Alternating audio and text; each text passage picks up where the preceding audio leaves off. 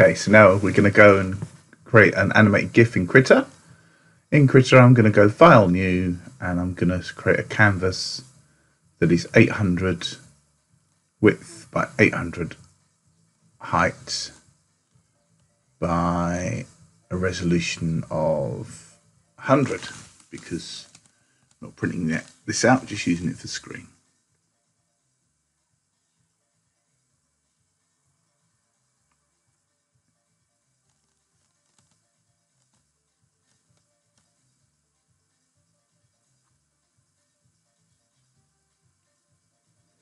Great.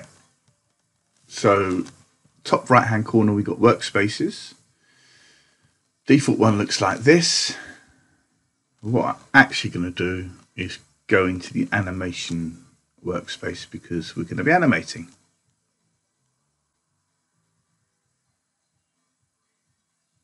You see that with the animation workspace you get a timeline that shows your frames.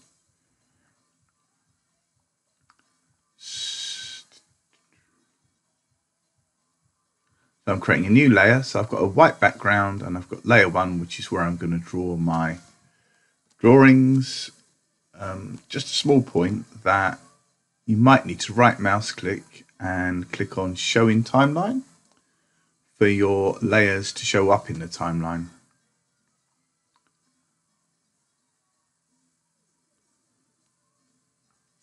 So I'm on my first frame, which is frame 0. I'm now going to choose a brush with which to draw with. So I'm going to go into the ink selection. And from the ink selection, I'm going to have a go with the basic 5 size.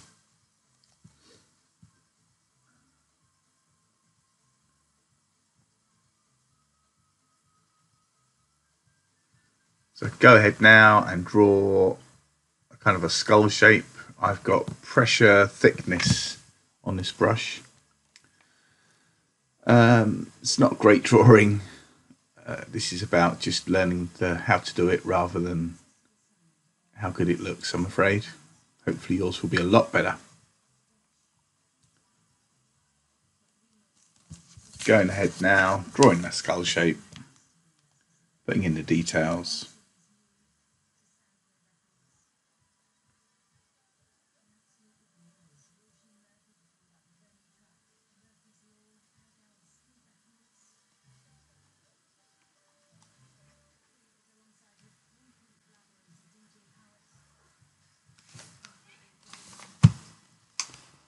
And I'm also going to put in some expression lines to give a sense of animation.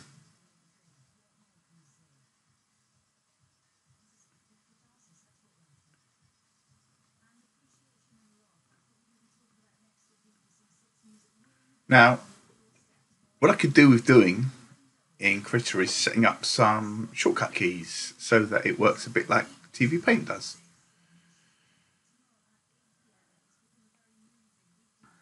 So to configure those, I go to Settings and on to Configure Krita, and then you can see I've got keyboard shortcuts there. And the ones I'm looking for is under Animation. And basically I'm looking for create a blank frame. It needs to be backspace, so yours won't have anything on it at the minute, but you can click on it. It'll ask you to input the key you want to use, press the backspace key, and there we are, that's set up. So in exactly the same way, I'm going to go and do previous frame for the left arrow, next frame for right arrow, and spacebar to start stop.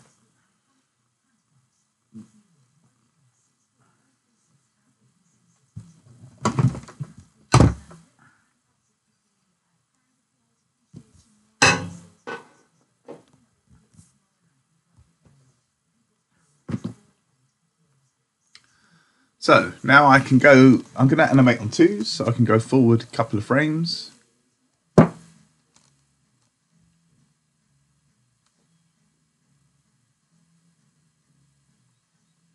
And now I can press the backspace key, which will give me a new frame to draw on. And clearly what I need now is my onion skinning turned on, so I can click on the little onion skinning icon. That will show me how I can control my onion skinning.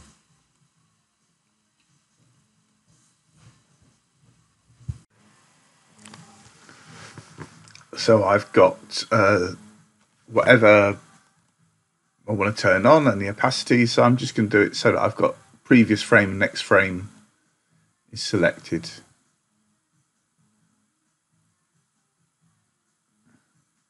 And with that control set up, I can shut that down and I can just turn on onion skinning for that particular layer. And there we are, I've got my ghosted image there. So now I can draw my next frame, my next drawing, using my previous one as a guide. So again, it skews the quality of the drawing.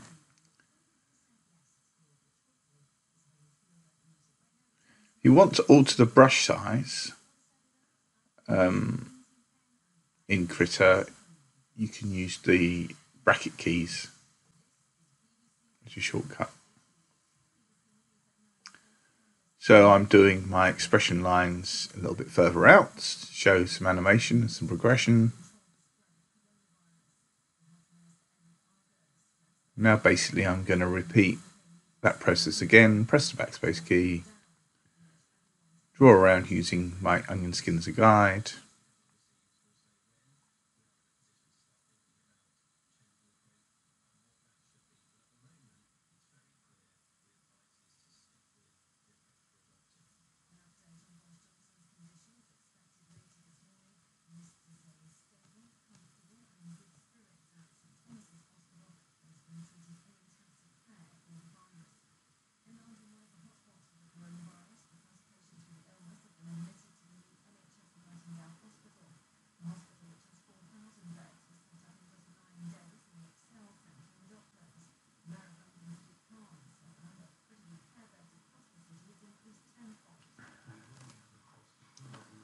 Again, progressing the lines out. If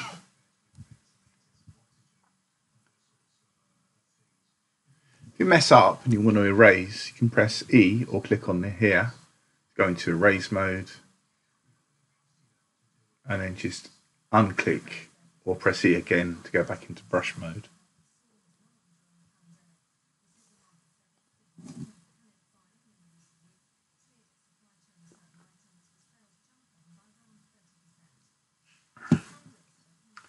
And here we go again.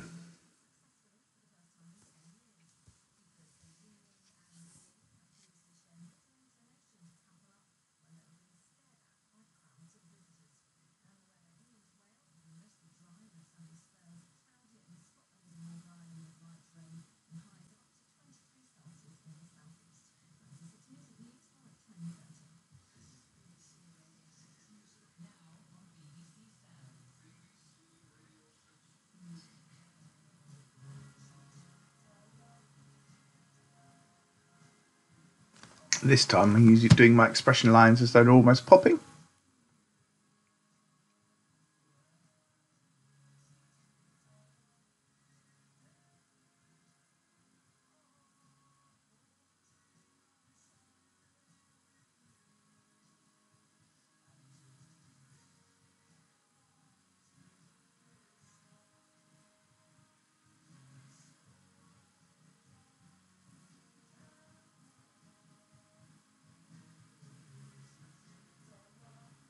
And finally, I'm just going to draw a skull on its own with no lines, expression lines, so that we've got a bit of a hold before the cycle repeats itself as an animated GIF.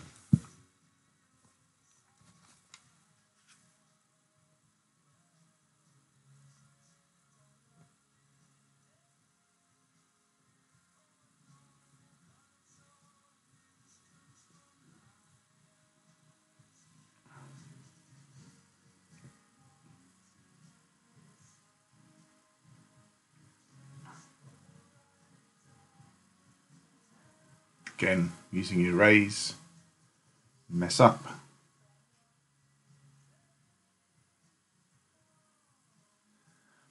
Now I'm going to go forward a fair few frames, let's say to frame 14. I'm going to press backspace to end the animation there. Good time to save my file. Probably should have saved it before now, but there we are.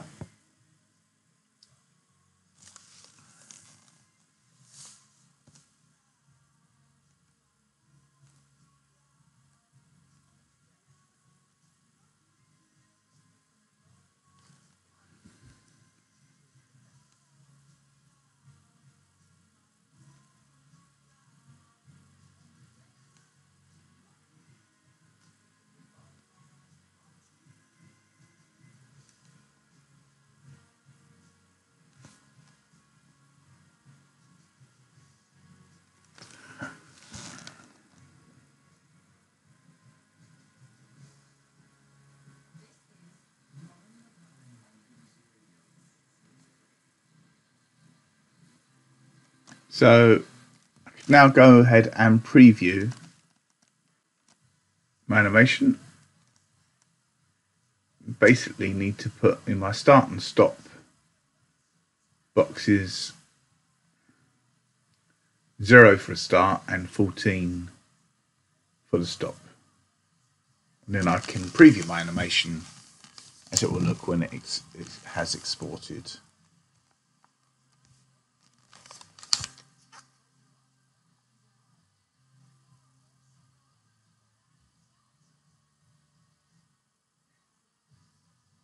Go. So that's all looking okay. So if I want to export this out as an image sequence, it's straightforward enough. So I might want to do that to take into After Effects or TV Paint or use for some other purpose.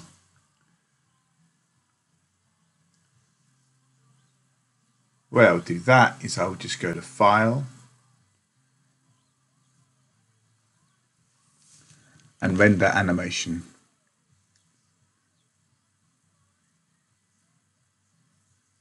And all of these settings will be as we expect them to be.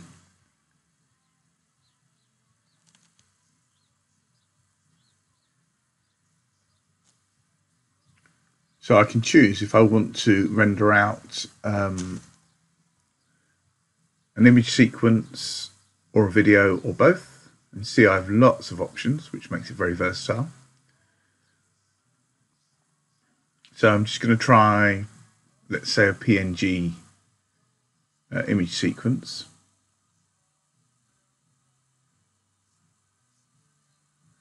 Just remains to find where I want to save it to.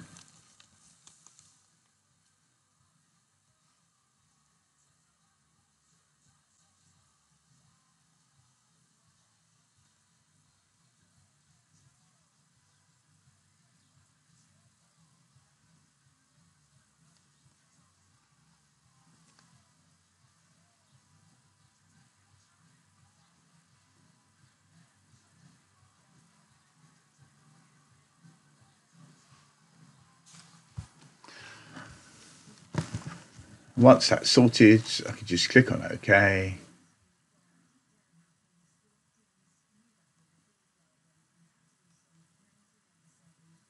And export out my images.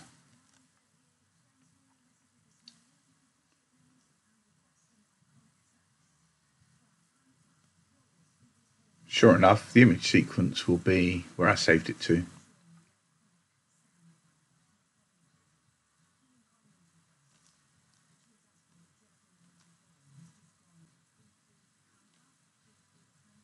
There we are, I've got all my individual frames. But if I want to do an animated GIF, I need to export it out as a GIF movie. If I wanted to export out as a movie, like an MP4, mpeg 4, it's a little bit more involved the first time. After that, it's pretty straightforward. So we have a look at the render animation box again.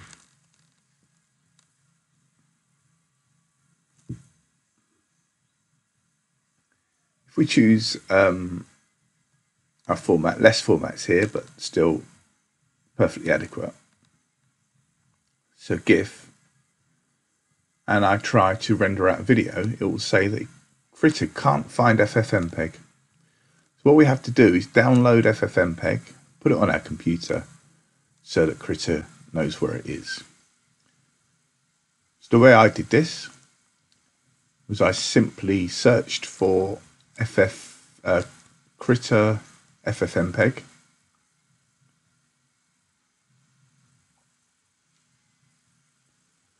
and then the first hit, render animation, Krita manual. If you scroll down this page until you get to render animation, further down, setting up Krita for exporting animations, go to the ffmpeg website and click on I found mine here, and you will get to this page.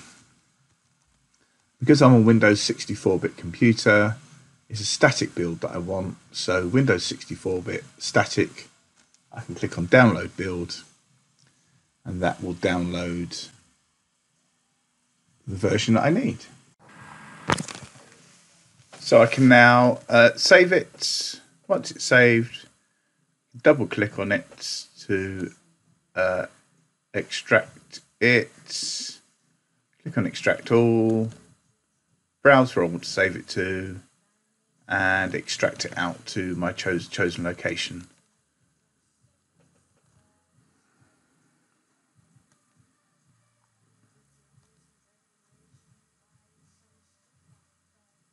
Now back in Krita, if I go back to my file and render animation,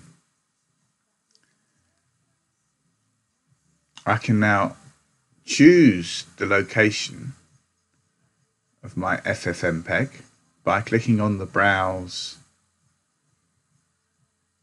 Just choose my format a minute. Right. So I can browse by clicking on the folder for the location of my ffmpeg. So it'll be wherever I extracted it to. So into the ffmpeg folder, in again, and then into the bin folder, and in there we can select ffmpeg. And that's it, it's all good. Won't have to do that again as long as I don't move my ffmpeg folder. So now I can choose my GIF image, click OK, and I can render out an animated GIF movie file. And if I go to the folder that I've exported it out to,